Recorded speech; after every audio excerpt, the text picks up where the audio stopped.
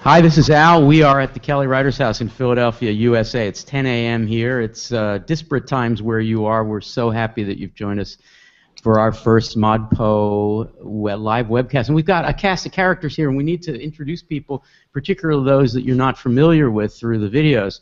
For instance, Zach Cardiner, who is our frontline guru, tech guru for ModPo. Can they... Wait, come on, you got to get into the camera. Come on, Zach. That's Zach. We wanted to, okay, so Zach's great, and there's Zach. Thank you, Zach. And Chris Martin, who's the brains behind the operation, he's in the back, and he's going to get a close-up, I think.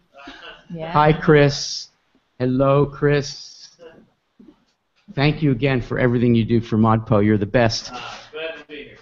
Thank you. And Lily Applebaum, who ModPo Plusers get to see in the videos, but...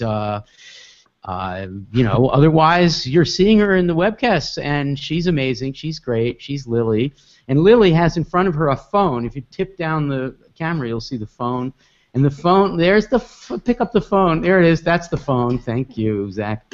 Yes. So that phone is. This is what we used to call POTS, a POTS line, plain old telephone service, POTS. So here we are doing a MOOC. It's sophisticated. It's cool. It's on a platform that it can accommodate tens of thousands of people. But we're using a plain old telephone line, which means if you call the following number sometime between now and an hour and 15 minutes from now, you are going to reach Lily, who will talk quietly to you. And then through the magic of whatever Zach and Chris can do, we're going to bring the sound, the audio, up into the room. And that will mean that we'll get to talk to you directly. And the number is 215-573-9752. That's 215-573-9752. Before I complete my introductions, I'll also remind you of something you know from the announcements. You can comment or send a question by writing in the webcast, the live webcast, this is 910, right? 91014 webcast forum in our discussion forums.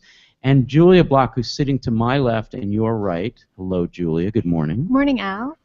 Julia will be looking on her cool little laptop here, not just at the discussion forums, and she'll be responding to you, but also maybe having a chance to grab the mic and pose a question or comment for you. She's also going to be looking at our Twitter feed. We are Twitterific people, aren't we? You and I like Twitter. And so Julie will be looking at the Twitter feed, and really all you have to do is use a hashtag, and the hashtag is ModPoLive or ModOlive. Yeah. ModPoLive. Hashtag ModPoLive. You can also put an @ModPoPen, P-E-N-N, if you want to grab our attention. So that's another way of reaching us. And also by the phone, 215-573-9752. Now, let's make Jason, who's also not in the videos, who is a pal of ModPo. Can we turn around on Jason? Zach? There's Jason. Good morning, Jason. Whoa, I'm going for a ride here. There's Jason. Good morning, Jason. Good Beloved morning, ModPo TA. How are you? I'm quite well. He has a dual function. One is to be Jason Brilliant, which, sorry to put the pressure on you, but he has this way of just summing things up. But also, he's holding the portable mic, which means that some people in the room, whom I will introduce also, will get a chance to speak. And they probably didn't know that when they showed up. Linda's thinking, I'm never coming again because he's going to make me speak. And someone just joined us. What's your name, sir? My name's Tim Fanning. Tim, how are you? Welcome to ModPo. So we do have some people in the room here. We also have some TAs who are far-flung, and let's say hello to them in turn. Anna Strong in Boston. Good morning, Anna. Good morning. How are you? I'm doing well. That's great. Emily Harnett in New Haven. How are you? Hi. I'm good. How are you? Great to see you. I like the way you put your little bulletin board behind you so we can look at all your little notes. It was all for you, Al. Erica Kaufman is at Bard College. I think you're up at Bard this morning, are you? Yep. Good morning. Good morning. This is Erica, who, with Julia Block, has created and co-curated our teacher resource section. So pleased to have you here. Molly O'Neill in Los Angeles at 5 minutes after 7 a.m. Good morning, Molly. Good morning. How is L.A.? We miss you. It's wonderful.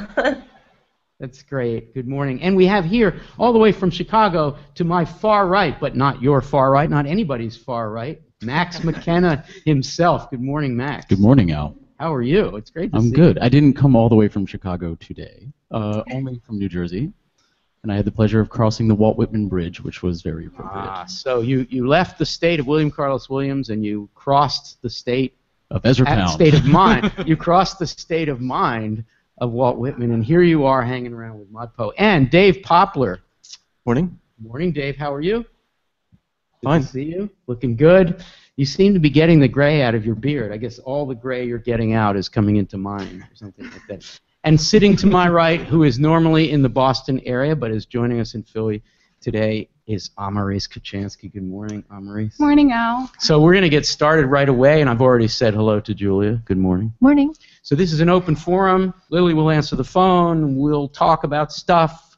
The PAs and the people in the room will help us talk about stuff, and it's just going to happen organically as it always does.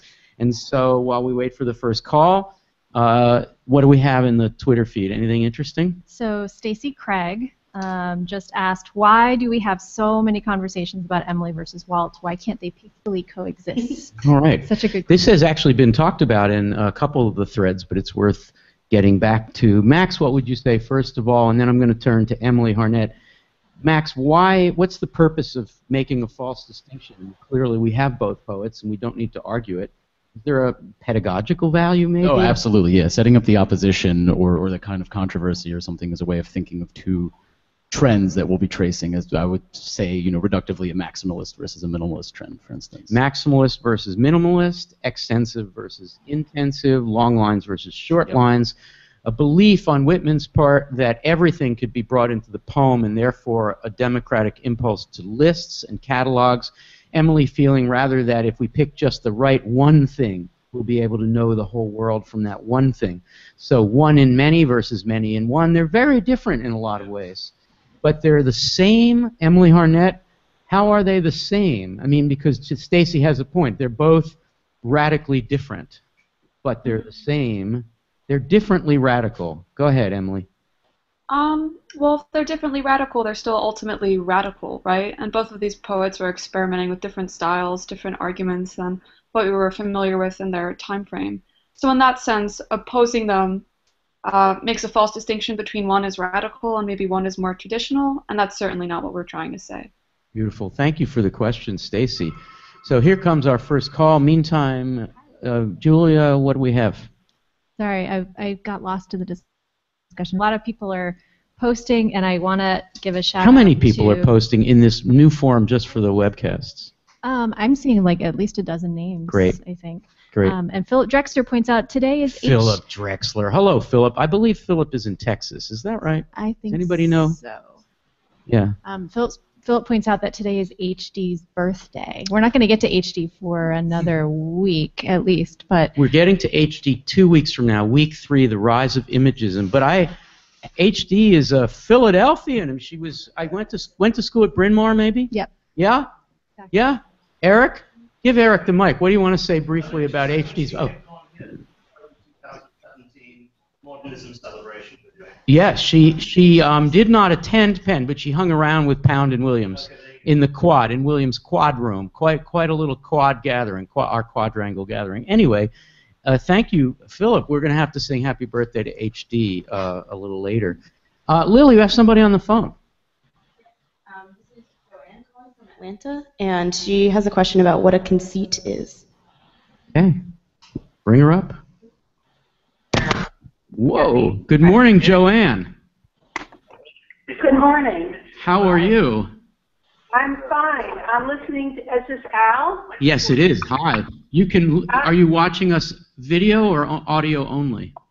Watching the video, which is like you're saying different things from what I'm talking to you about. Yes, so but anyway, we recommend, Joanne, that you turn down the audio while you're talking on the phone because there's a delay and it's very confusing. Yeah. And we can actually hear the delay.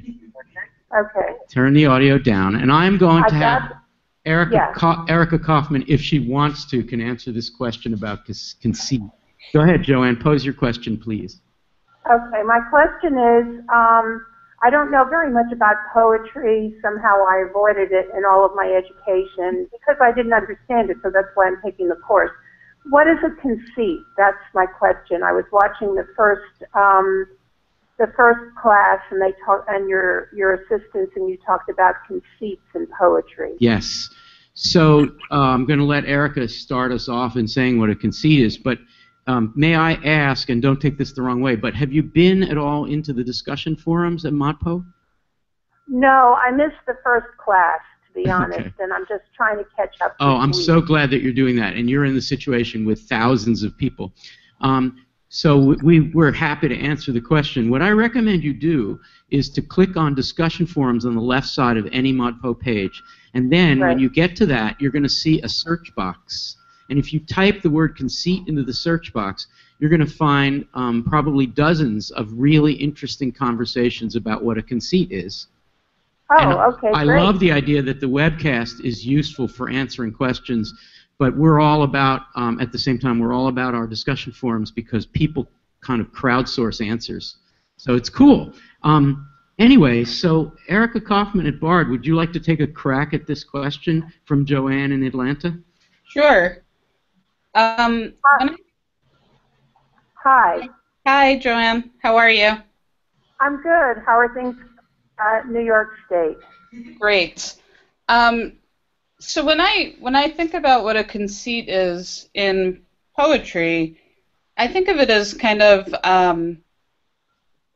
a poet's use of almost like an extended metaphor in order to do something with the way that the poem is functioning or what the poem is saying to the reader. Uh-huh. Okay. Does that make sense? Yeah, that makes sense. That's sort of what I gathered it was. Joanne, in the Dickinson poems, can you just pick out a conceit and we can talk about it for a minute? Ooh, that's a good question. I've only looked at two of them. The first. I dwell in possibility. Yeah, the one about the house. Okay, so what's the conceit there, do you think? Well, the whole structure of the house. Yeah, the house. And the windows and the roof and the door and that sort of thing. There's your extended conceit. She's elaborating the idea that the poem, it turns out, is like a house or something is like a house. Right. You know, Emily Dickinson is not ultimately really that interested probably in the building of a house or the construction of the house. So we already know we've got a kind of parallel thing being set up between X and the house. And as X gets elaborated, you realize that it's this, which is the occupation of doing what she does.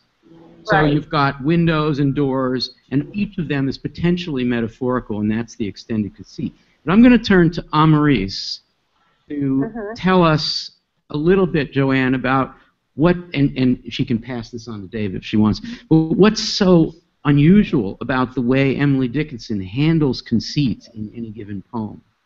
What's experimental about that, Maurice? Cool. In general? Yeah, why? She doesn't use conceits in a conventional way. Can you think of, and maybe Dave can help you, can think of ways in which she varies the usual way a conceit works? I guess usually conceits have a very literal sense, whereas here she's metaphorizing in a meta-poetic sense to refer to her writing practice. Okay, so it's meta-poetic, that's one thing. Dave Poplar? She also pushes them far and wanders from them to the point where they're almost unrecognizable. She digresses. So the conceits fall apart. In I Dwell in Possibility, she keeps the conceit pretty well, but in The Brain Within Its Groove, what happens? Well, that may be a poem you haven't gotten to, but anybody else in the room, what happens when she starts the conceit in The Brain Within Its Groove? Max, what happens? Well, she swerves, as she says in the poem, about halfway through. So she doesn't just introduce a swerve in the content or plot or story of the poem. She does what? She introduces a sort of metaphorical swerve from one register to another. So Anna in Boston, hi. Hey, Anna. Are you there? I don't know if we can. I unmuted it. I'm good. There you are. Tell us a little more about The Brain Within Its Groove. What is so effing amazing about the brain within its groove in the way it deals with extended conceits. Why do we get so excited about this swerving? Well, because the words are not only swerving, you're not only just using the word swerve, but right at that moment, the form has a shift. So the form of the poem kind of enacts that swerving motion where she says, I'm just pulling up my PDF here. She says, but let a splinter swerve. 'Twere easier for you to put a current back when floods have slit the hills. You know, kind of, it enacts that kind of radical shift that she's making, which changes not only the first extended metaphor that she's used, which is this groove, to all of a sudden talking about floods and currents and turnpikes. So groove at the beginning, thank you, Anna, groove at the beginning could be related to a flood, but it's not clear yet, right? So Right. You've got a brain like a groove running evenly like some kind of wheel. Then you have a flood, and then the flood in the story of the poem takes over and knocks everything out of its way, including the mill, which has been set up by the river in order to do its power making, and you realize that the brain is more powerful. So Joanne, we have a conceit run amok. We have a conceit that winds up running over everything in its way. Does that make sense to you? Yeah.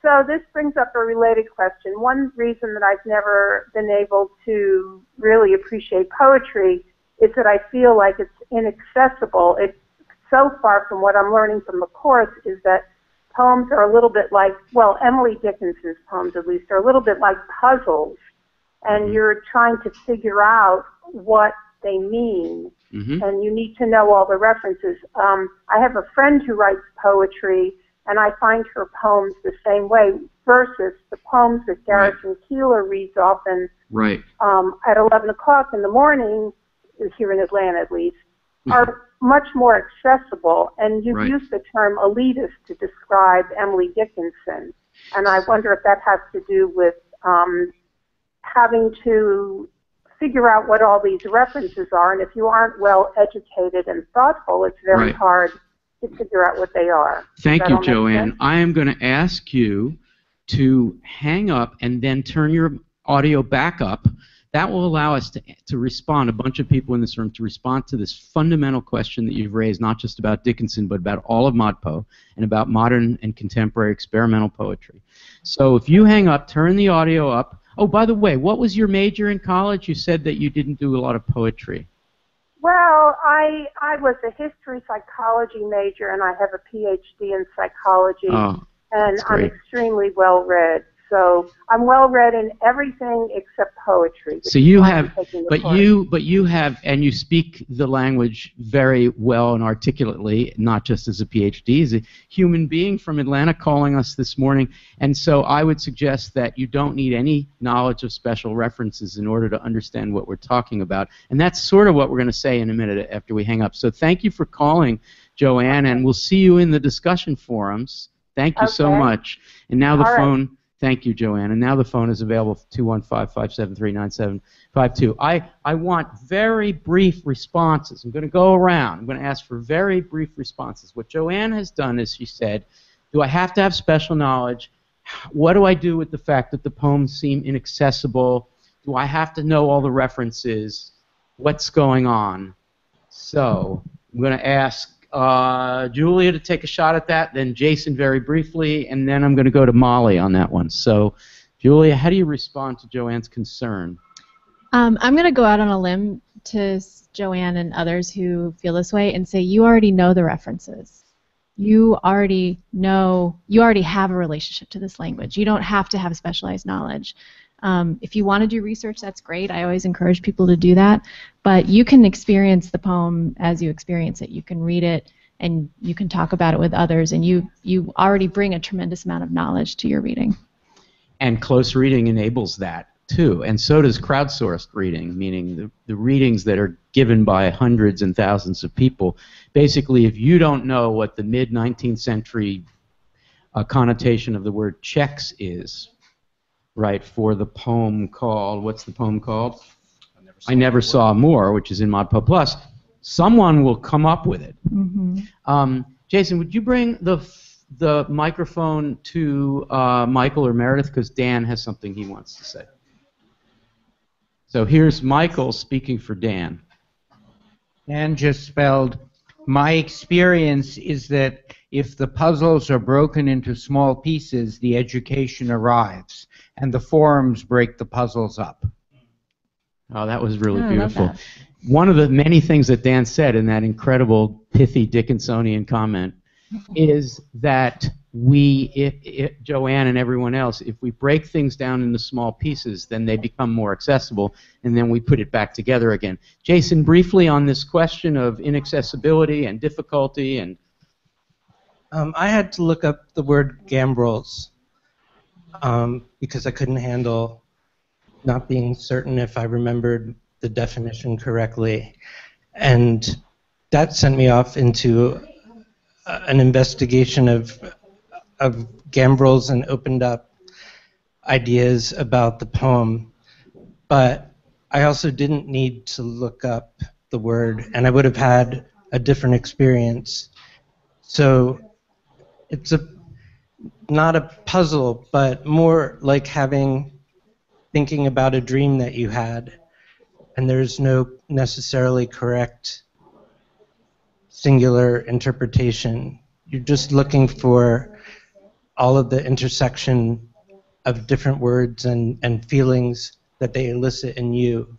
And so to trust yourself more than you are allowed to do in other educational situations. Like trust your own kind of constellation of associations. And in the poem like The Brain Within Its Groove, that serves you well because if the poem is not going to sit still, it's going to run over you, and you have to allow that to happen. Molly O'Neill, early morning in Los Angeles, have you had your coffee yet? Yeah, I'm working on it. What do you think about this question? Joanne raises a fundamental question about ModPo. Sure. I mean, for me, it's a very instinctive process when you look at a poem to just kind of allow certain words to jump out at you.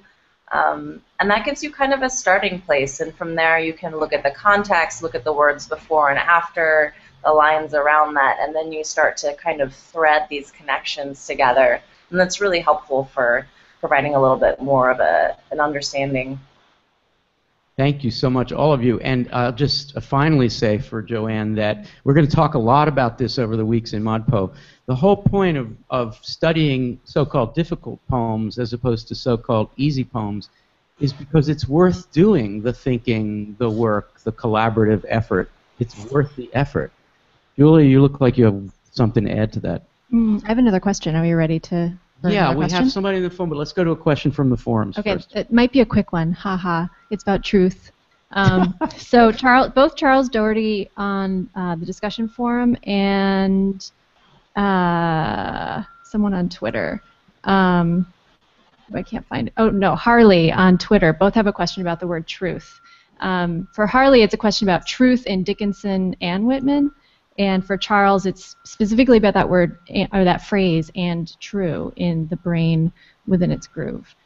Charles says, the groove is not always bad. How can the constantly splintered mind be strong enough, wise enough to join those who dwell in possibility? There can't simply be destruction and renewal. So if I understand his question correctly, it's what does that word true mean there?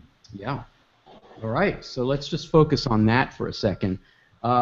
So, Dave, the brain within its groove runs evenly and true, but, and then she goes on to talk about what for her is a more exciting and destructive and crazy situation. Right? So what does true mean there? What does it mean? I just want to start with a general observation. We were talking initially about the differences between Dickinson and Whitman, and I think truth hits it right on the head about something that ties them both together, because in a sense, if you look at it, they both do believe in some type of absolute truth. They just have different ways of going about finding it. Thank you. She uses the word true there. But what? Emily, the brain within its groove runs evenly and true, but let a splinter swerve, and now the poem is going to do something fun and positive and exciting. So that means that true isn't all that it's cracked up to be. Emily, what are we going to do with the word true, which is sort of left behind by the exciting imaginative flood? Emily? Yeah, in this sense, true, I imagine, means something pretty literal. It runs evenly and true, it runs straight. It has an orderly, correct track. But if we're supposed to think of true as... Runs well, which is not a kind of Dickinsonian positive, necessarily. Exactly. And I think the way the poem swerves into something more interesting and more unpredictable is her way of letting us know or suggesting that truth is kind of arbitrary and essentially unimportant if it isn't even powerful enough to keep her on this smooth, true track. So the brain that's running evenly is a brain that's thinking conventionally. As in business school they say, that brain is thinking inside the box. What Emily is looking for is a brain that thinks outside the box. And interestingly, in that, and I'm really responding to Charles's question here, in that situation, true is something fine and good and conventional. So it's a very rare 19th century person who is speaking about true and putting it behind her as the brain does its crazy, unpredictable, imaginative thing. Wow.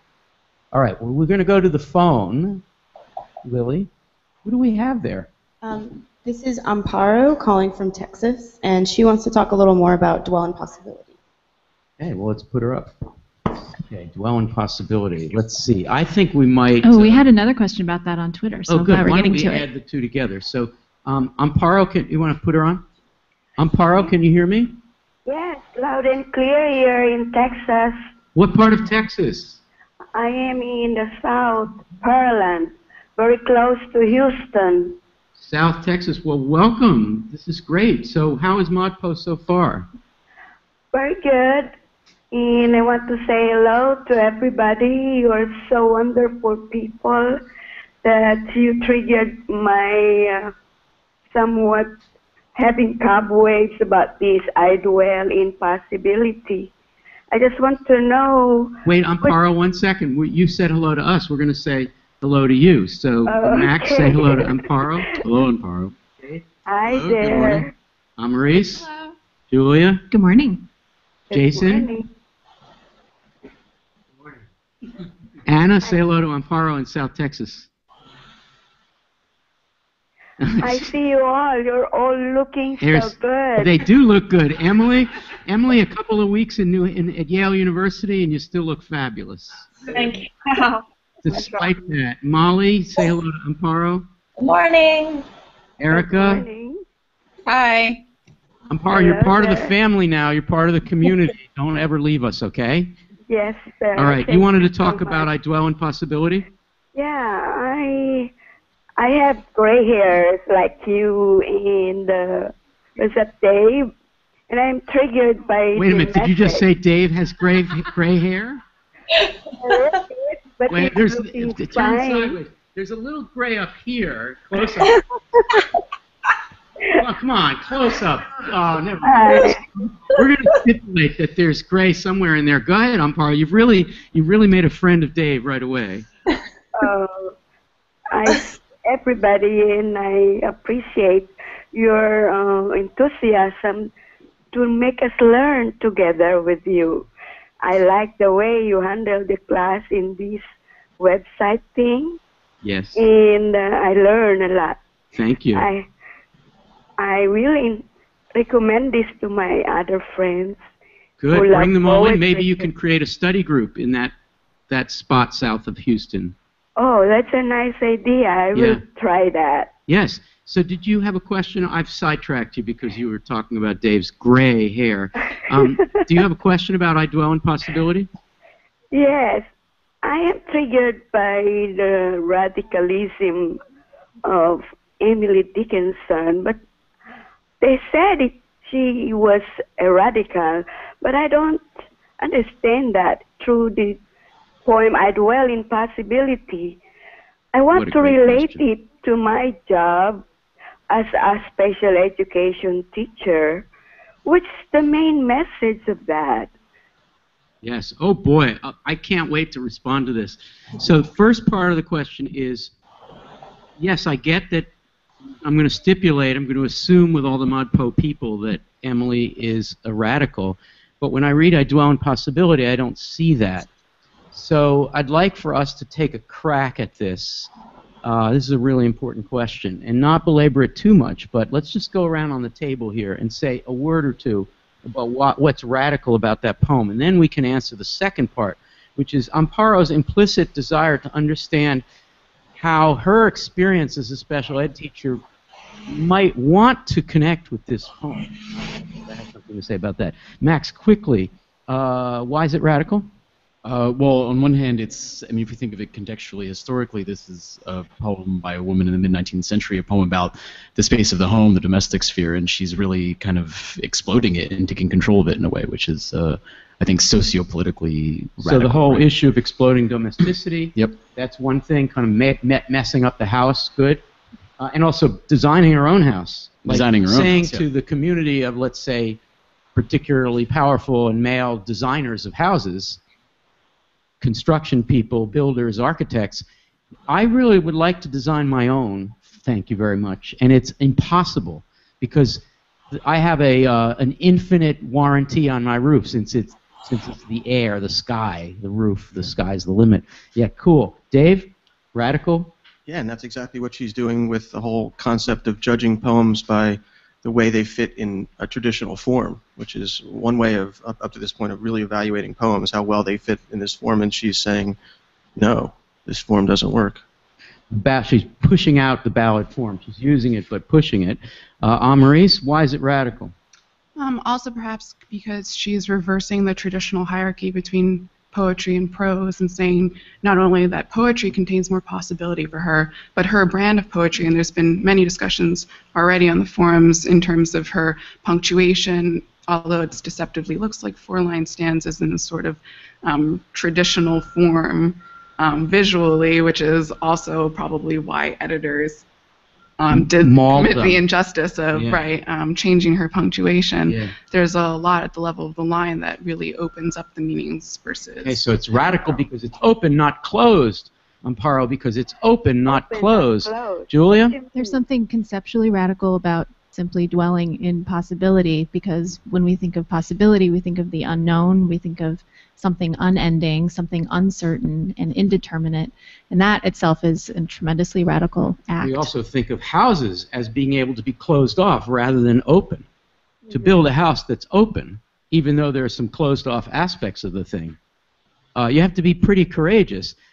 Quickly to Dan on this question, then Lily quickly on this question, and then Erica Kaufman quickly on this question. What's radical about this poem? Dan wanted to make sure to go at it from a different, well, I'll just read what he spelled. Excuse me. Teaching special ed is radical. Every time you don't underestimate a student, you dwell in possibility together. Woo! Already. Webcast number 1, and we are moved by this. I'm going to go Lily and Erica quickly, and then back to me for another comment about special ed and what Amparo is doing as a teacher, I think, in relation to the Dickinsonian radicalism. Boy, did I load that up. Are you expecting something? Uh-oh. But Lily first. Yeah. Just quickly thinking about the end of the poem, what's radical, more on a sociopolitical bent, like what Max said, is like Victorian women are supposed to kind of make themselves disappear in a domestic sphere, and Emily is taking her narrow hands and making them bigger, so big that they're as big as paradise. Like she's really expanding her identity and stretching it out. Yes, as opposed to and that's narrowing very and radical. Yeah. Erica Kaufman, you're a radical, so you have a radical sympathy with Emily Dickinson. Speak from your radicalism. How about that for an introduction? Thank you. I wonder if one can think about this idea of dwelling in possibility as a classroom setting. You know, for me at least as a teacher, I think about the best learning happens when you allow yourself to dwell in possibility. Yeah, that's really, really, really well put. And I'm so glad that you and Julia have created a space for teachers, and I would encourage Amparo and lots of other teachers to go into that space in the site and watch some of the videos, at least, where we talk about how to teach these poems. So many of the poems are meta-pedagogical. I guess what I want to say, following from Dan and what Erica just said, is that Emily Dickinson speaks very directly to what might be today called neurodiversity. She is a writer who thinks differently, and she wants the writing to express that difference of thinking. So the brain within its groove is the classic example of neurodiversity. She's basically saying, if we think a certain way, if we think a conventional, socially accepted way, if we conform our unusual way of thinking, we will miss out on the power that can derive from unusual thinking. And it's potentially a destructive power, and it potentially destroys the mill, which a lot of conventional thinkers have set up in the 19th century by the river, because the river will always be the only source of power as the wheel gets turned by the river. But a brain can actually move the river. So can a river move the river, a flood. But a brain can move the river such that the business plan of the mill becomes moot. You can call that a kind of radical economic thinking. You can also go to a higher level and think that here is Emily, who's in her house, in her room, thinking, I think differently. How shall my writing tell others in the future about the way I think differently? And truth starts to become, I'm not going to say relative, but larger. Amparo, I hope that you're going to see Dickinson as informing your teaching. This would be cool. Yeah, I really would like to think about that way. And somehow, most of us, special ed teachers, have that radicalism. I was wondering why I was put in that occupation. There is a purpose of the higher above for that. And then when you discuss this, I dwell in possibilities, and the word occupation at the job, yes, I said, it's a job, it's a calling, it's a residing, and it is this, which happens to be what you and I and others are doing right now. Yeah, I agree. Yeah, thank you, Amparo, for calling. So nice to make your acquaintance, and please stay with ModPo to the end and bring your friends. Yeah, I will. Thank you so much. God bless you all. God bless you. That was so great. Thank you. Julia, what do we got? Boy, Amparo made my day. So Kirsten Klepfer just posted on the discussion forum, and Kirsten, and this is a great comment. I can get on board with the idea that there's no one right interpretation, but we are. I'm just going to skip ahead a little bit. It does matter what the author's original intention was. Gambrels is something specific. Emily Dickinson is distinguishing between other types of roofs in order to communicate some meaning, which means we do need to do research. So I feel like this comment is kind of in dialogue with what Jason said and with what I said. Mm-hmm. Jason told us about looking up gambrels and how that led him to do more research. I said somewhat blithely that you don't know, you hardly need to do any research at all. It's what you bring to the poem. So maybe we could think about, because there are a lot of questions on the discussion forums right now about interpretation and what we do when we read. Okay, so we're going to take a few minutes, Kirsten, to respond to this. But Kirsten, this is going to come back again and again and again. So let's make sure in the comments that we elicit now in the next couple minutes that someone speaks to the whole question of authorial intention. So we're going to go to Eric first and then Jason. Good morning, Eric. I don't think you've said hello yet directly on mic. Hello to everyone. Yes. Good morning. Authorial intention can depend on the author, the poem, and when the author comes to the poem. Some poems are revised over and over again. Song of Myself is a poem that is revised for 41 years. And at different moments, different sorts of meanings can coalesce in a poem. So one thing that you're doing here is complicating the very idea of intention. Intention at what moment in time? Authors, poets' intentions are going to shift over time as they reread and revise and rethink. That complicates intention firstly. Go ahead. So yeah, and there's a critic called J. Hillis Miller who starts his career trying to understand authorial intention and the mind of the author. And at a certain point in his career, he realizes that this is like trying to chase the sun, because all or of lean us, against the sun. Absolutely. We are all evolving, and as poems and poets evolve, meanings can change. When you're reading a poem, bring your best creativity to it. It's not that we're saying don't go out and don't investigate. What we're saying is that part of what you're investigating is yourself, your own experience. Bring that to the poem. Bring patience to the poem. Bring the ability to do it more than once. Follow almost like jazz music each time you come. Bring the ability to change the riff. Very nicely put. Jason, you want to add to that? That was great. Thank you, Eric. Eric, by the way, is a community TA.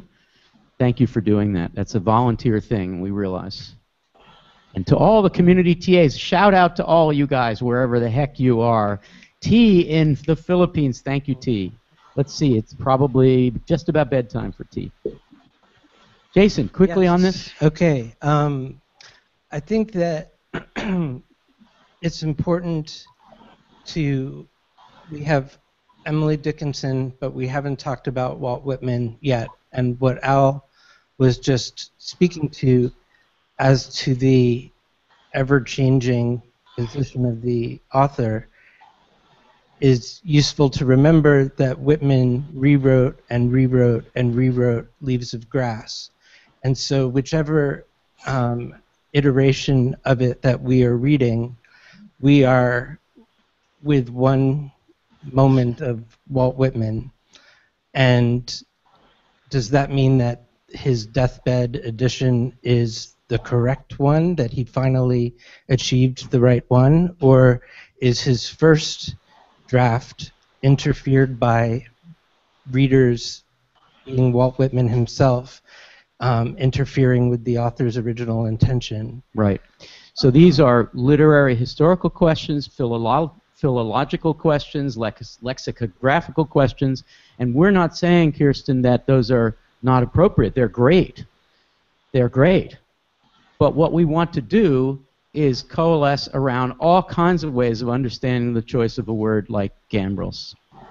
And there are many approaches to it. And in a course on modern and contemporary American poetry that introduces people to the work, we take advantage of the fact that there are tens of thousands of people who are working on the same word all at once. And if you use the forums to accumulate guesses at intention, evidence of intention, readings that disregard 19th century vocabulary entirely, fully subjective and emotional responses, which are, after all, human responses and therefore have humanity in common with the author, all those responses are good. We are not so formalistic in ModPo. We're going to have to clarify this as we go. We're not so formalistic that we don't want biographical and historical information.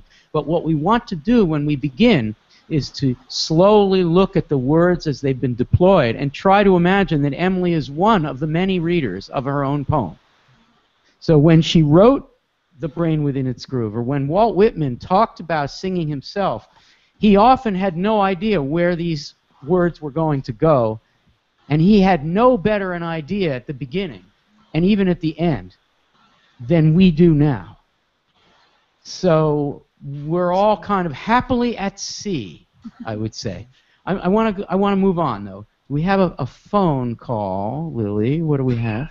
Well, first, quickly, I want to say that Moshe from Israel, we accidentally got disconnected, and I apologize. Hello, to him, Moshe. But I hope he calls back. He will, no doubt. But this is Juan calling from Barcelona, and he has a question about Tell All the Truth, but Tell It Slant. Hey, bring him up. Good morning, Juan, or good afternoon. Yeah, afternoon here. How are you? I'm really good. How are you? What's your experience in ModPo so far? What's going on? Well, basically I tried it last year, but I couldn't finish it because, well, some things came up. I'm originally from Venezuela, so I was over there. I was working, and I couldn't do it through the whole way. But this is the second time I'm trying, and I'm really having fun with it. I hope you'll stay with us all 10 weeks. It'll be fun. Do you have a question for the gang here? Yeah. Well, I wanted to talk about Emily Dickinson's concept of truth. I mainly do philosophy. I'm doing an MA in philosophy. So I wanted to go to, I don't know, I think you guys in the discussions, I think there's a particular line that I liked about this poem. The one I'm talking about is Success in Search with Lies. And well, I knew you guys. I heard you guys in the live webcast talking about truth, and I just wanted to go on to discuss maybe the concept of truth, not as as an end, but as a going process, which is I think what this line is talking about. Truth, when I hear circuit, I think of connections and process instead of just an end. Yes. And I wanted to see if you guys could bond on that, maybe talk about it a little bit. Wonderful. Thank you, Juan. Success in process lies, right? Success in connection lies. That's great. And, of course, you're singing with the ModPo choir here by talking about the importance of process over ends. So I'll invite anybody here, and I want to say hello and also invite Linda, who's here. This is Linda. Zach, can you do your camera magic here? So Linda, good morning. You don't have a mic, so you don't have to answer. Linda's here. Tim is in the back there. Good morning, Tim. Jen is here, who's crossed the river from Collingswood. Is that right? Nearby, wonderful town. Eric, you've already met. Dan, you've heard from already. And Maria, who's joining us in the back there. So I think I want to put Max on the spot, who got a big smile on his face when Juan started talking about his interest in philosophy. And then I want to see maybe what Linda has to say about truth. Do you have the poem in front of you? You do. Okay, tell all the truth, but tell it slant, success, and circuit lies. So let's go to Max first. I think Juan hit it on the head. It's a sort of processual or bottom-up almost idea of truth. I want to say existentialist, but maybe Juan can correct me on this since he's the one getting the MA in philosophy. You mean your PhD in English is not covering philosophy? We don't talk about truth. No. We don't talk about... Yeah, at the University of Chicago, let it be known, at the University of Chicago, we don't talk much about the truth. No, we sure don't. I'm feeling really good about higher education. No, I'm being funny. Go ahead. You're being funny. Yeah, it's almost the kind of I don't want to say it's relativist at all, but it's definitely a way of thinking about truth that's it's about process. It's about existence. It's about doing. It's about things in the moment. So you're affirming what Juan says. I'm affirming what good. Juan says. Thank you. Linda, what do you have to say about this? You're on the spot, and I'm sorry for that. That's okay. So, I'm glad that Juan proposed this question because success in circuit lies is sort of the line in this poem that I have the most trouble with. But thinking about it as in terms of that connection and process and sort of springboarding off what other people are saying, when you get to the end of the poem, it says, "The truth must dazzle gradually, or every man be blind." It sort of speaks to me that truth is somewhat subjective, and that you get an absolute truth by piecing together each individual truth. Wow, almost a cubistic idea of the truth. If you go around the world, it's almost Whitmanian. If you go around the world and you gather all subjective angles at the truth, you will eventually get to the truth because it's the collectivity of truths. And then that. Are you studying philosophy in the Franklin Building at the University of Pennsylvania? Everybody is a Everybody studier in of philosophy, right? No, and then when you get to that absolute, you have to look at it through your own subjectivity, or else you'll be blinded by. Wow. All right. Well, I'm going to turn to Anna in Boston, but meantime, I want to go back to Juan. Juan, what do you hear so far? Everybody seems to be agreeing with you. Yeah, it's okay. That makes me happy. All right. But I also wanted to maybe complicate it just a little bit. I knew you would do that. Yeah, I'm sorry. I'm a philosopher. Sorry for that. But what I wanted to also talk about is maybe truth, not as a subjective way, but just truth as the process itself, because I think there's a little bit of a difference over there.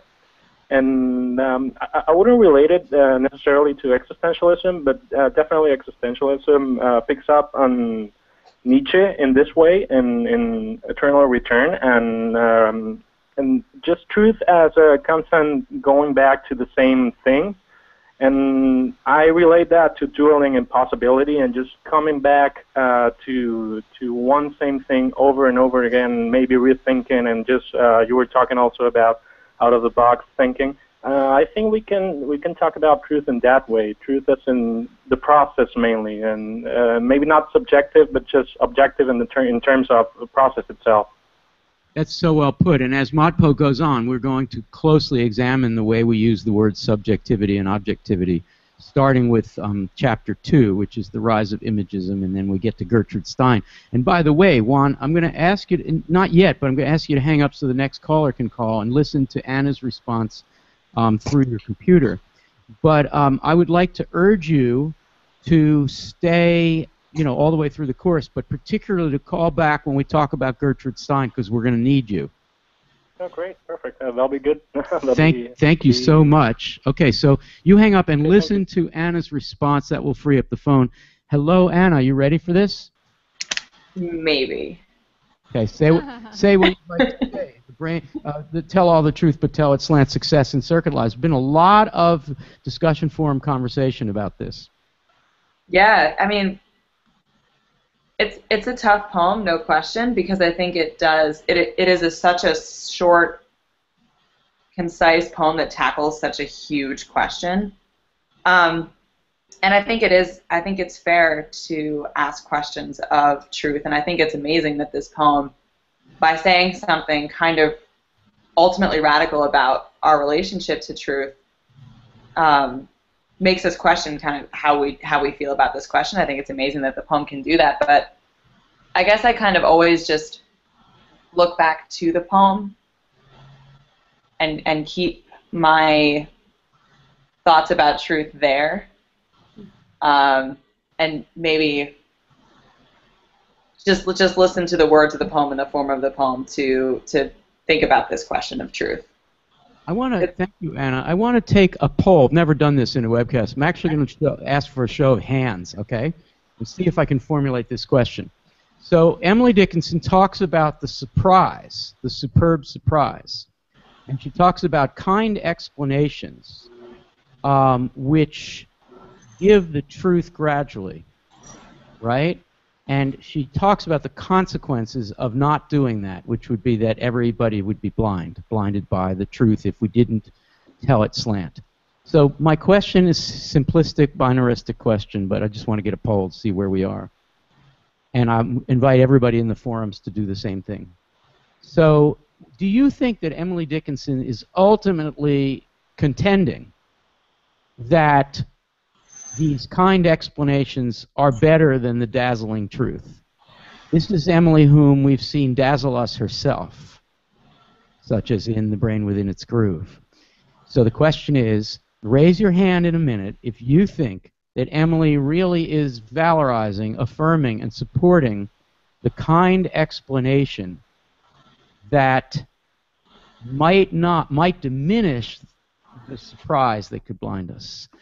And I've put it in a way to see if I can elicit some votes. How many of you would raise your hand for that? Oh my goodness. So most of you think that Emily is not so sure that she likes the idea of the kind explanation. Uh-oh. Opposite. So I asked the question badly. All right, good. Who wants to speak to this question that I've asked badly? Lily, this is a great teaching tool, Erica, by the way.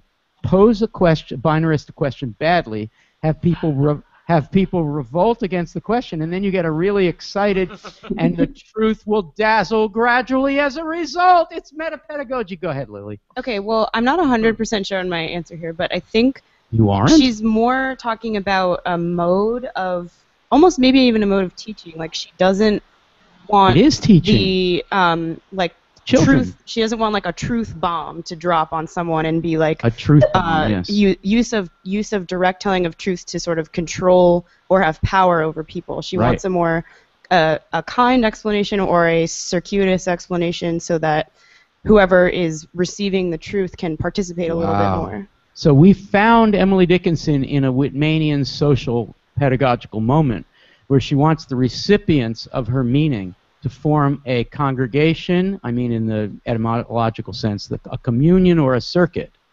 A circuit of meaning received. Wow. I've actually never thought about the poem that way. We have someone on the phone, but I'd like to ask Julia if we have something in the discussion forums or Twitter feed that would be relevant to bring up at this moment. We have a question about leaves of grass. So can we talk a little bit about Whitman? Who's asking the question? So I apologize if I'm mispronouncing your name, but I want to say it's Yariv Piron.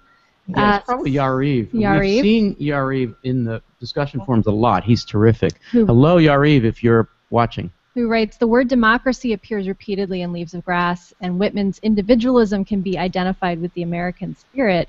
Is this a political poem?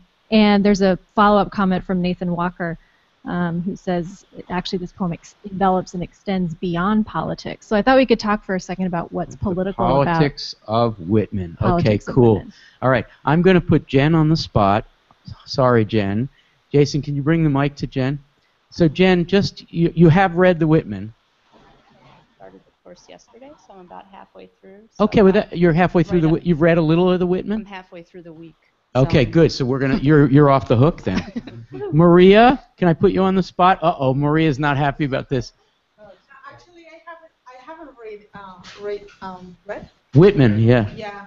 So Okay. All right. So let's go over to Eric, who has an idea. Politics of Whitman. Yeah, and Eric and I were actually in a thread together about this very topic. You were in a thread together. I mean, this is virtual stuff. And Julia, I'm always very happy to thread with you.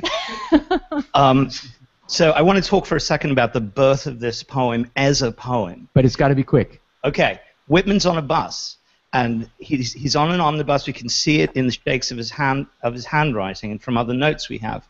He writes down, I am the poet of the body, and I am the poet, and something like, I'm the poet of slave and of the masters of slaves. And we begin to hear for the very first time the rhythm and cadence that will become Song of Myself. He rewrites this in such a way that he makes it clear he puts himself physically between the slave and the master of slaves.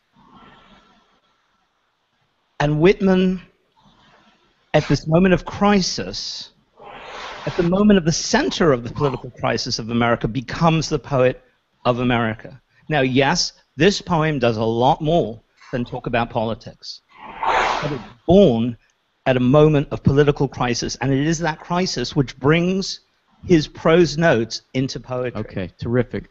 Thank you so much. That leads us to my posing the following question, which I'm going to ask around the table and elsewhere. Okay, so the question Yariv and Nathan asked is about the politics and the democratic impulse of this writing. And the question I have for you a little more narrowly is, what is it about the style of catalog and lists and unsubordinated lists and parataxis, to use that word, that is democratic? Is there a politics to style? Is there a politics to form? ModPo says yes. Can you elaborate, starting with Max? Then Amaris. Yeah, sure. I mean, as you said, it already unsubordinated list, right? So there's no subordination. That's a pretty democratic. And given what ideal. Eric just said about the origin of the poem, if there's no subordination, if you're an anti-slavery but you're not writing directly about slavery in a political kind of writer's sort of way, but you are writing, right, Eric, in a form that is defying subordination, you are anti-slavery, you are abolitionist, and you are standing on what most of us, all of us, would deem the right side of history, in that people in the United States, because we said so in our Constitution and our Declaration of Independence, need to be treated equally, and they need to be treated equally in the poem. Sorry, I riffed a little. You got it. Lists are, yeah, I got it. Lists are democratic. Dave, can you, Amaris, can you first add anything about why lists, a kind of writing, could be democratic? I think we see here just such an effusive abundance of items, and that sort of speaks to an all-inclusiveness, both of the low and the high that he includes here. There's a lot of organic language in it, and also speaks to the discussion we were having previously about truth being from multiple perspectives. And kind of this idea, there is a line about explanation in Leaves of Grass, and the explanation he finds, I think, is a blade of grass or something very simple. And so in that sense, it's sort of that feeling of connection. that Walt Whitman has to his environment and to external things, and this ability to look around that sort of negates the possibility of a direct truth or absolute truth.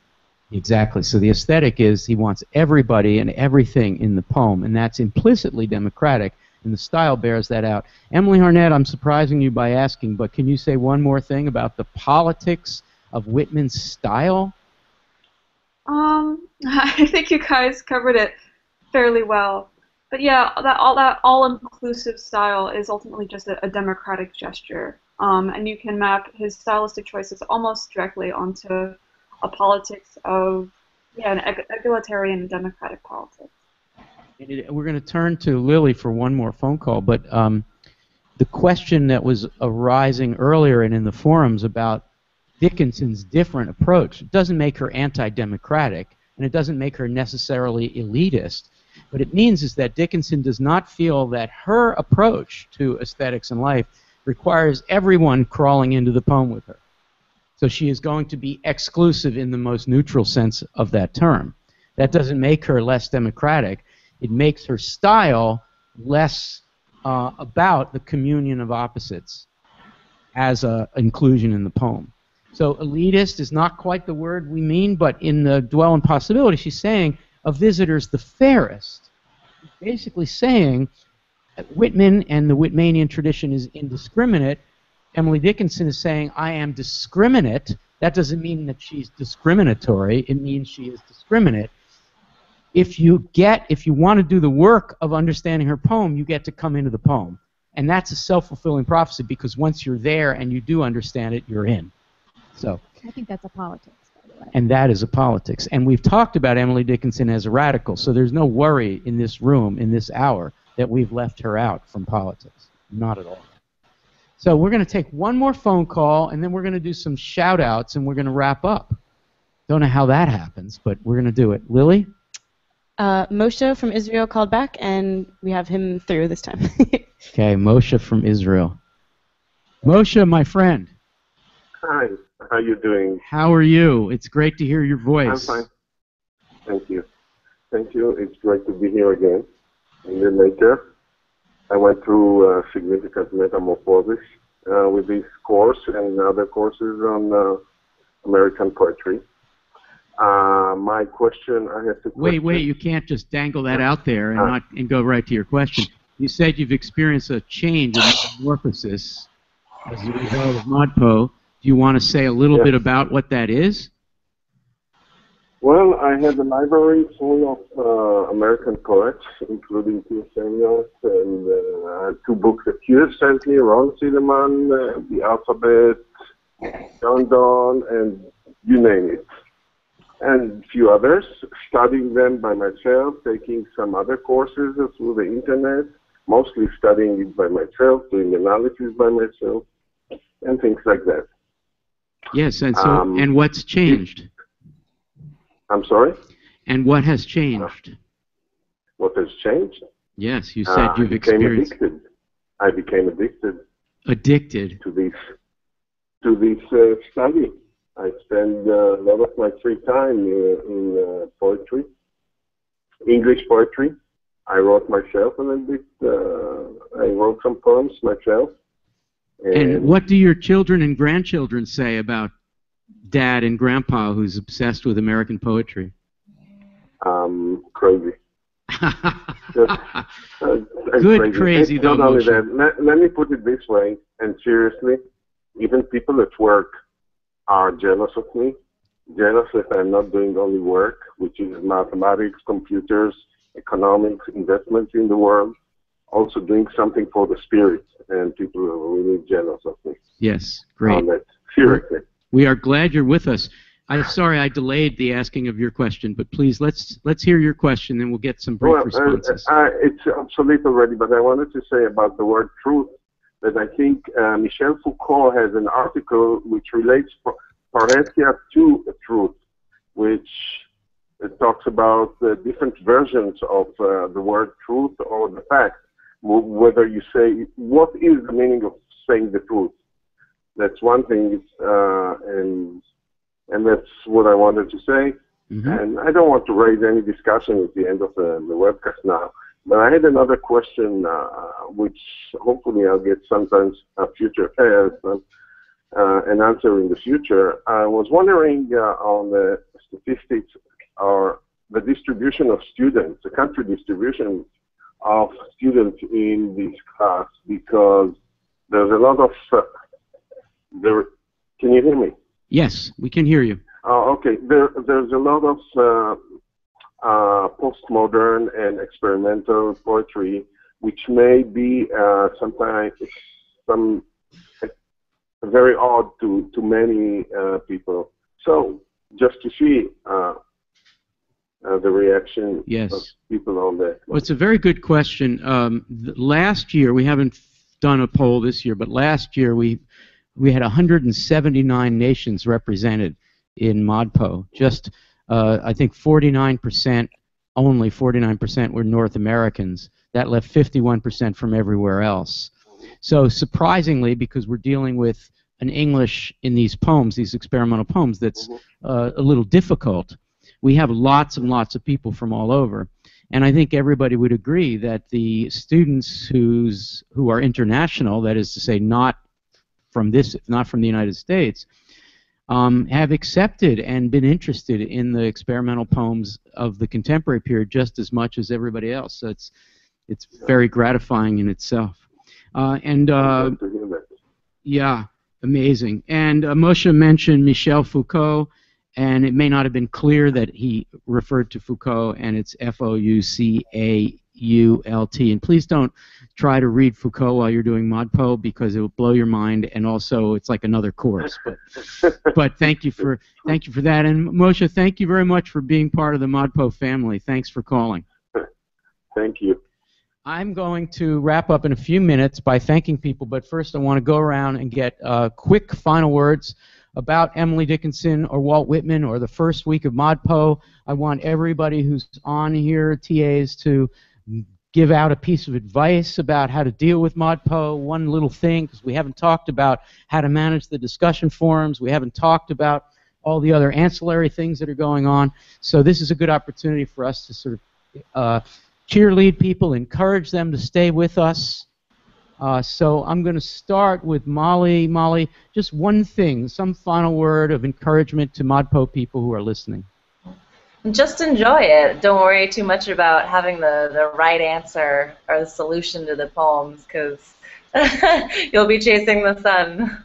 Yeah, and leaning on it. And, you know, and one of the great things about starting with Emily Dickinson and Walt Whitman, and particularly Dickinson, is, you know, the right answer, that's a very dubious proposition, right? So this is the week when Julia and I take the most shit about the quizzes, right? Because but we like that, and then we get over that. Don't worry about the quizzes. We think they're rather silly, but we do them, and they're meant to basically allow you to affirm or reinforce concepts that you've seen in the video discussions, period. Full stop, dash. But but we understand we can make them better. I mean, they're quizzes, and quizzes are not appropriate to a course this far outside of the STEM disciplines. So, but thank you for bearing with us, right, on the quizzes. Erica Kaufman, a word of wisdom, advice, anything to add? I've been thinking about two quotes during this webcast that maybe are helpful. One, I can't fully remember who it is, but the idea that a poem should not mean but be. Archibald MacLeish. And then the other quote is Williams, a poem is a small or large machine made of words. Yeah. And that's... And both, you know, kind of make me think about just the idea of, like, living with poetry and not worrying so much about right and wrong, but just living with the language. Yeah. Wonderful. Good. Thank you so much, and thanks for joining us this morning. So, Emily Harnett in New Haven, what's up? Nothing much, Al. I think you're looking at what's up. But do you want to say one thing for the ModPo people? Certainly. A lot of Emily fans out there. Hi, everyone. Yeah, as I look at all these poems, I realize, you know, and for me, I guess it's the third time studying them in this concentrated way. And you could still spend an infinite amount of time on each poem, and there's a real temptation to do that. So my suggestion to all of you would be to not feel overwhelmed by the wealth of material that we're engaging with each week. and to find the poem that you feel the most of a relationship with, that you're most interested in, and don't worry about letting yourself focus and really engage with that one specifically. Great. Good recommendation. Thank you, Emily. Anna Strong. I just took a second to answer one really great question in the forums from Cindy, who asked, how do I read Whitman when I've just been reading Dickinson? How do I tackle reading these two very different poets? Can we use the same reading techniques for Dickinson as we do for Whitman? And I wrote back to her, but I just wanted to share the advice that I gave, which I actually kind of pirated from Ron Silliman, who we'll meet in Chapter 9. But he once said that every poem carries with it its own instructions for reading. And ever since he said that, I've always tried to think of it when I read these difficult poems, because you should really allow the form of the poem to tell you how to read it. And I think that's a great way to think about Dickinson and Whitman, because Emily is so concentrated and Whitman is so expansive that when you read them, that is going to tell you how to read them differently. Wonderful response to the question that Kirsten and others have raised, which is how much external referentiality do we need in order to get a handle on this? And at least for starters, what Ron is saying is absolutely true. If you read the poem carefully, it will teach you how to teach it. It will teach you how to teach yourself. Thank you, all of those of you in the Google Hangouts. Now let's go to Max. Final thought, final word, advice? Sure, to piggyback off of what Anna just said, I think keeping your Whitmanian lenses and your Dickinsonian lenses handy throughout the course will be really useful when it comes to approaching more difficult poems. And you should, while I agree, yeah, the poem teaches you how to read it, it's also fun to kind of apply a Whitmanian lens to a Dickinsonian poem and kind of let your reading wander and let your approaches mingle. Fantastic. Thank you, Max, and thanks for joining us here in Philadelphia. Pleasure. I think most of the time we're going to see you in the little box. Most of the time you'll see me in a little box. Okay, cool. It's where I like you, Max. It's always best to have Max in a little box somewhere. I love my little boxes. That's for sure. Dave Poplar, word of wisdom. This is a wise man. It's funny because I just wanted to comment about the concept of truth that everybody was talking about really quickly, because it is an interesting discussion whether we're talking about truth as an actual thing or whether it's aspirational or whether it's just a process. It's something to keep in mind, because throughout ModPo we'll see how the poems evolve in the way that they approach this concept or these constellation of concepts. Cool. Thank you, Dave. Maurice. And to go quickly back to authorial intent, of course, your speculations should have some anchoring in the historical context or even the context of the form of the poem, but don't let your ideas about the intention of the author limit the possibilities of your readings. I think if you just do that, you'll be fine, because Emily's version of truth is possibility, so if you want to stay true to her philosophy, you'll keep yourself open. Nice. Thank you, Maurice. You're rather Dickinsonian today. Julia Block. I want to say two things. Number one, please use our office hours. We are all keeping office hours throughout the course. If you're feeling totally overwhelmed by the discussion forums, we don't blame you. A really good way to get in touch with us quickly is to go to the office hours link on the left-hand side of the course. And we have office hours every single day. One of us does. Lily has office hours today. Jason does. I think somebody else does today. They're all Philadelphia time, so you might need to do some math to figure out when we're actually there. And we also like break into each other's office hours. Like I broke into Jason's office hours yesterday. I mean, Dave Poplar's office hour was like a love fest of his friends. It's really a lounge. It's a lounge. Yeah. Well, this is really important. So our goal in ModPo is to have the poem's openness speak to us. The poems that deserve to be interpreted by lots of people speak to us. It speaks to the way ModPo as a massive open online course has been created, and it requires us to be open, and the only way to be open is to get everybody, to enable everybody in the course to feel that this is a not impersonal experience. And if you go into an office, I mean, how many of you can say that in a massive open online course, you went into a forum and got essentially a synchronous response, that you felt you were in Dave Poplar's office with him? Lounge. That's what our goal is. That is what our goal is. It is a crazy, radical goal that is absolutely no more radical than Emily Dickinson. It's actually an outdated goal at the live university. You know, people rarely make it into office hours when they need to. So we're Exactly. doing it's it like here. A return to tradition, the office hour. It's sort of like, next thing you know, doctors associated with ModPo are going to be making house calls. All right, I want to go to Jason for a final word, then Lily. Jason, quickly, final word, piece of advice. I have office hours later today, and I look forward to hearing from everybody who's listening. And don't get tangled up in the fact that we're reading language as poems. If the poets wanted to write prose and to give you a direct message, they would have written prose. So think of a poem. If you want to think of the truth of a poem, you could think of the truth of a painting, or the truth of Central Park, or if we think of, or the truth of a piece of architecture. The truth of those things only comes through use and participation, which is something that renders poetry, in my opinion, as one way that it is different from prose. Yeah, really cool. Thank you. I want to get a final word from Lily, and then among our audience, I want to ask Dan if he has a final word for us. And then I am going to wrap up with some shout-outs. Lily. I've been hearing and seeing a lot on the forum of people feeling uncertain or nervous. Maybe it's their first time studying poetry, or they feel like, what could they possibly bring to the table or whatever. But I kind of want to emphasize that rather than thinking of, we had a caller earlier today say she wasn't sure she was getting all the references. Like, rather than worry about what you're not getting, think to yourself what it is that you bring to the poem. So you are a person with a specific background, age, you bring something to the poem and you meet it there as you're reading it on the screen or the page. So rather than focus on what your experience isn't, think about what your experience has been. And then, especially if you bring that into the forums, there's no way you're going to miss something in the poem. Very well put. Dan, a final word from Dan before I do wrap-ups? Sorry, we need a mic. Dan says, speaking of Whitman and democracy, keep in mind that a number of the poets seem to believe that every thought or overheard line is entitled to one vote. Nice. Wow.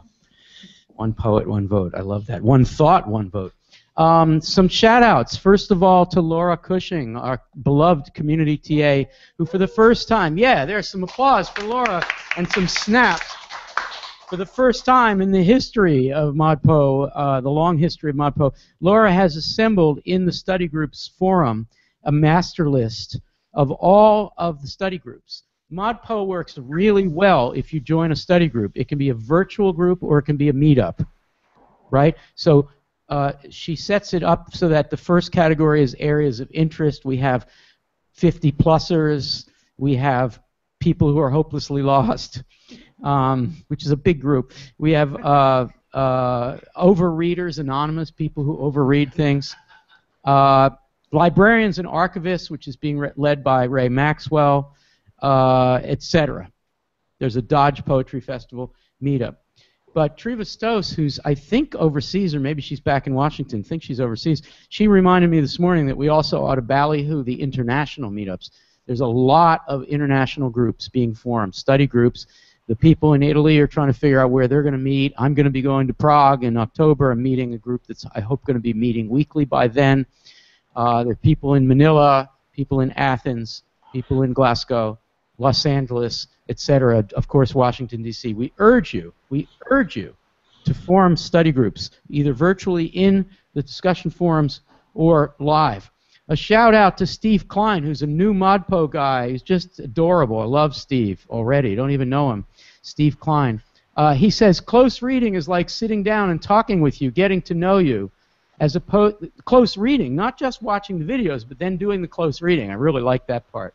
As opposed to saying, hi, how you doing, and then moving on. What Steve is saying is like the interaction he's getting in this course is akin to not just seeing someone and saying, how you doing, but actually getting to know someone.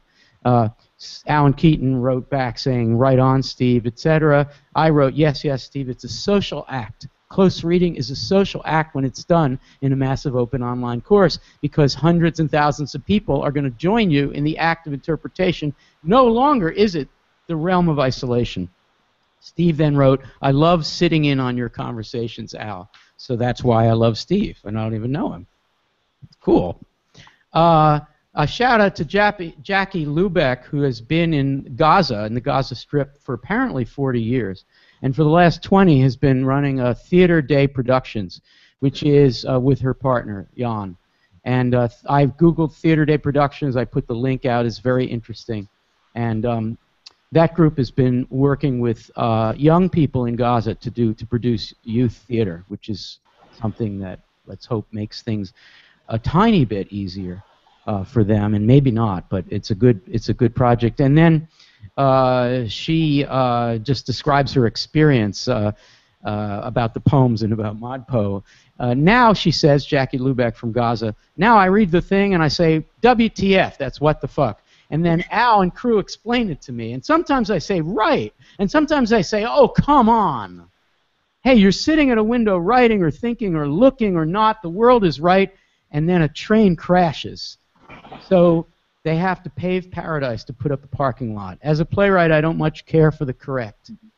As me, I don't have much care for the correct either, but everyone complains. And I guess I want to say to Jackie, welcome to ModPo, where we don't really care that much for the correct, but rather for the engaged and the beautiful, the way rather than the destination. So welcome, Jackie, and keep up the good work.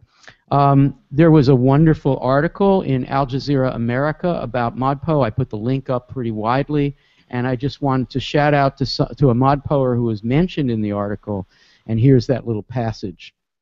The reach of the ModPo community has extended beyond the collective reading of poetry. Jamie Givens, 52, a massage therapist from Nashville who's in her 3rd year of ModPo now, said that when she was diagnosed with breast cancer, fellow ModPo participants rallied around her, offering emotional and financial support. Emotional and financial support. These are ModPo MOOC participants. Don't let anybody ever tell you that MOOCs are inherently impersonal. As emotional and financial support as Jamie went through the treatment. She says, it's been rather stunning to me that people from all over the globe would be interested in my journey, and humbling too, said Gibbons, who is now cancer-free. To me, ModPo is about the poetry, but it's also about how the poetry turns to us and says, can you be human? Can you be social? Can you work this out together? That's why we want puzzles, whoever it is that asked about puzzles. Maybe it was Harley and Charles. That's why we want puzzles. We want the stuff to be hard. As John Ashbery said about Gertrude Stein, I'd much rather less read the kind of writing that can be written. The kind of writing that can be written. I'd rather read writing that can't be written. I'd rather read writing that's impossible. And as Dan has reminded us first in 2012 and repeatedly, nothing is impossible, not impossible. And I think Jamie is realizing that from another point of view, that this world is full of people who will support each other. And we're convening over poetry, but we're actually creating a community of interpreters, and that's the goal here. All right, finally, I just want to say something about the brain within its groove. Here's something that I wrote at the end of a long conversation about the brain within its groove and out-of-the-box thinking. And I want to conclude with this. I wrote, I have been reading this thread all along, folks. I hadn't contributed to it, but I'd been reading it. And I am here now just to say that I think it's apt and commensurate and fabulous that a discussion by dozens and dozens of people from all around the world about a brain exploding is itself so explosive.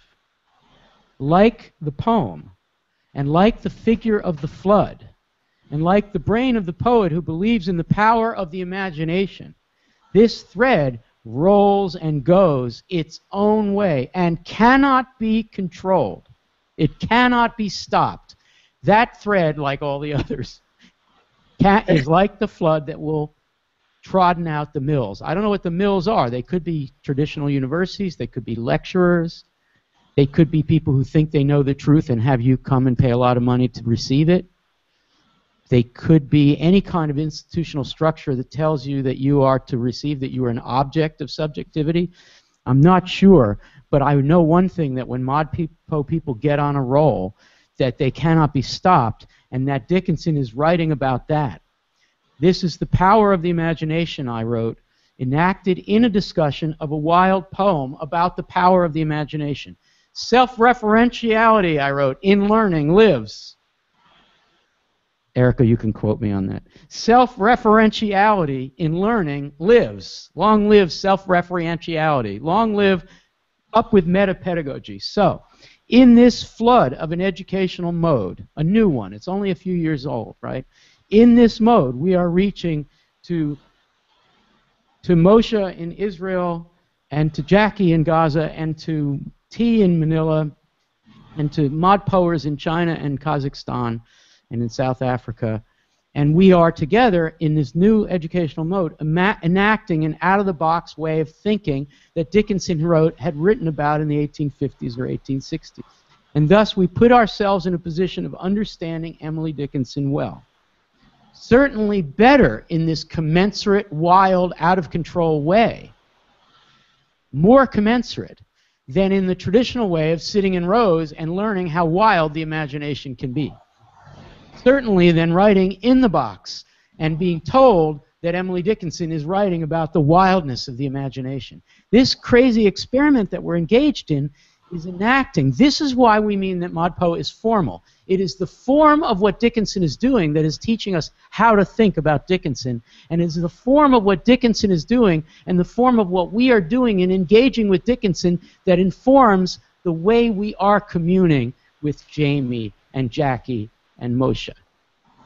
It is that form, and the special ed teacher, Ampero, and all the special ed students who represent neurodiversity, which is, I almost want to say, an underclass in the United States and elsewhere, of people who have amazing things to say, but are stuck in a groove and aren't being encouraged to break out of that groove and actually tell us the way they think, not what they think, but the way they think. So thank you to Maria for coming and catch up with Whitman, and Jen, catch up with Whitman, and I'm sorry, Linda, Jen is back there, and Linda and Tim, thanks for coming, and Eric, as always, thank you, you're terrific, thank you for your work, and Dan, as ever, I want to say, Dan is a community TA, we appreciate the work that you do, it's hard work. I saw Dan yesterday writing out responses to the discussion forums. Zach Cardiner, you're amazing. He's going to wave. There's an arm. You're amazing. Thank you for everything that you do. Chris Martin, thank you so much for making the webcast and a lot of other stuff possible. Anna, love you. She's just waving at me. Emily, you too, and good luck at Yale. And don't let the bozos get you down. Sorry, Yale thing. Erica Kaufman, we admire and respect what you do for teachers at your program, which we'll tell people more about. We encourage everybody to click on 4 teachers. 4 teachers. And guess what? It's so simple. I wanted it to be like TeachPo. And Erica and Julia are rolling their eyes. And it turns out to be 4 teachers, because what could be more appropriate than that phrase? It's 4 teachers and learners everywhere. Erica, thank you. Molly, I hope the Sunshine State is okay. We see pictures of Molly doing her amazing yoga stuff in the sunshine as opposed to in the snow. Max McKenna, you're the best. Thank you so much. I think so. Thanks, Dave Poplar. You can take that gray out. There's some products. Sorry, I'm kidding. We do this, don't we? Back at you, Al. That's what you're supposed to say. Amaris Kachansky, you're going to go back to Boston, and maybe we'll see you at some point again. I'll be back. Yep. Julia Block, co-teacher, co-conspirator, thank you so much for everything. Good to be back at the table. Do you have a final word? Other than come to our office hours? No, but keep going. Unsubscribe if you need to, but keep going. Stacy, Joanne in Atlanta, Harley, Charles, Ampero in South Texas, Kirsten, Juan in Barcelona, Yariv, who asked about democracy. Democracy lives, Yariv. Nathan and Moshe, thank you, and have a wonderful day, and we'll see you in the forums, and we'll see you in the office hours, and we'll see you at the next webcast, which will be next week. Bye-bye. And there's applause from one person.